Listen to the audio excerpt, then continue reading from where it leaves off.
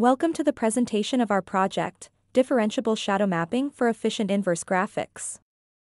Differentiable rendering has become a powerful tool in computer graphics and vision.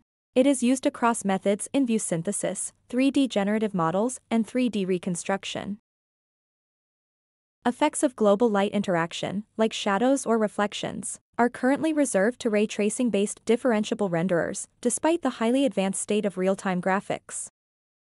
We bridge the gap to real-time graphics and bring shadows, as important part of global illumination, to rasterization-based differentiable rendering. Our method is as general and efficient as a forward implementation of shadow mapping. It works with arbitrary mesh geometry, supports different types of light sources, and runs in real time. The resulting shadow derivatives can be used in any gradient-based optimization.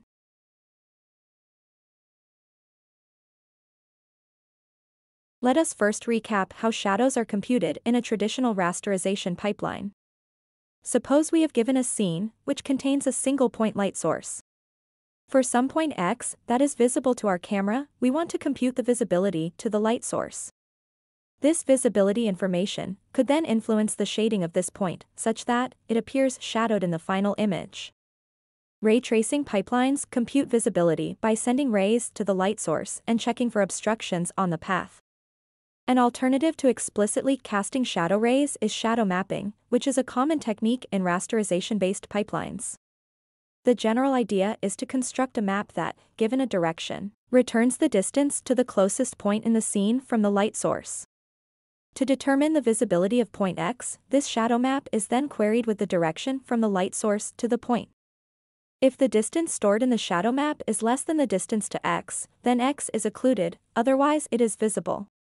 The efficiency of shadow mapping comes from the fact that the shadow map can be constructed by rendering from the point of view of the light. This uses the rasterization hardware to build the depth image. Standard shadow mapping suffers from self-shadowing artifacts that are caused by the discrete sampling of the scene. In this example, the point Y would appear shadowed, since the depth of point Z is stored in the discrete shadow map. These artifacts can be mitigated by biasing the depth away from the light source. However, choosing a suitable bias is generally difficult and depends on the scene. A more immediate limitation of shadow mapping in a differentiable setting is the binary visibility decision. Even if a point becomes visible after a small perturbation, the gradient does not inform about the change of visibility as it is zero almost everywhere. Various techniques have been suggested for dealing with discretization artifacts, many of which can be traced back to percentage closer filtering. Instead of computing the visibility for only one direction, the distance between X and the light source is compared to several values over a small neighborhood in the shadow map. These values are then averaged to get the final visibility. Notice that this visibility smoothly varies between 0 and 1, which results in soft shadow boundaries. More formally, percentage closer filtering computes an integral over a region of visibilities. This integral is different for each individual point X and therefore a costly operation. Approximations to percentage closer filtering first compute simple functions from the shadow map. These functions are then pre-filtered once. The pre-filtered functions are used to reconstruct the soft visibility per point. In practice, these simple functions will experience a series of spatial filters, from explicit filtering with some compact kernel to bilinear texture sampling. Since the shadow map and its derived functions will be discontinuous at object boundaries, the first filter in this series is an integral with a discontinuous integrand. This integral will not be handled correctly when automatic differentiation computes the derivative of its discretized form. Our key observation is that this setting is related to a fundamental challenge of differentiable rendering, the handling of visibility discontinuities. Many differentiable rasterizers apply smoothing, or anti-aliasing, to turn a point-sampled image into a smooth version. They explicitly track the effects of this smoothing operation, which permits computation of the derivatives. Placing the differentiable rasterizer at the beginning of the series of filters, therefore solves the challenges of differentiation. Notice that the integrand is smooth after the first filter. From the perspective of pre-filtered shadow mapping, the smoothing operation is yet another filter. which does not require any special treatment.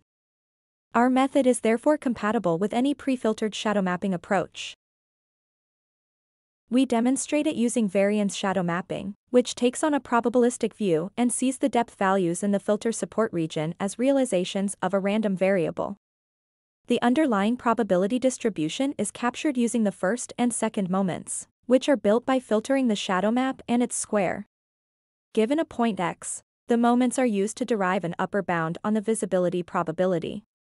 The visibility function of variance shadow mapping is a smooth function based on this upper bound. We verify our derivatives in a range of experiments and applications. In light estimation, we are given a single image of an object, illuminated by a set of light sources.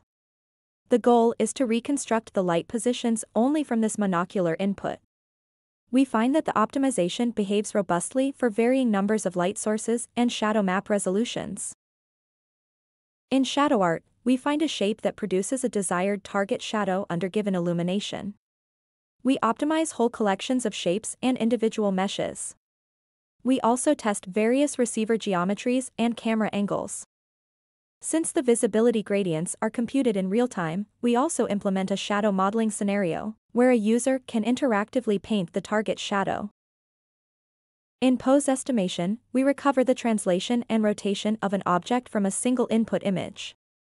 Lastly, given only a set of profile shadows of a person's face, we reconstruct the face geometry by optimizing the parameters of a 3D morphable face model.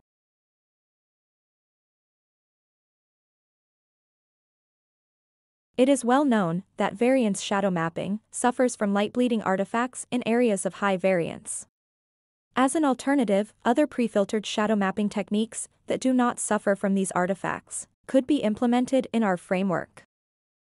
We have so far only considered directional, spot and omnidirectional point lights.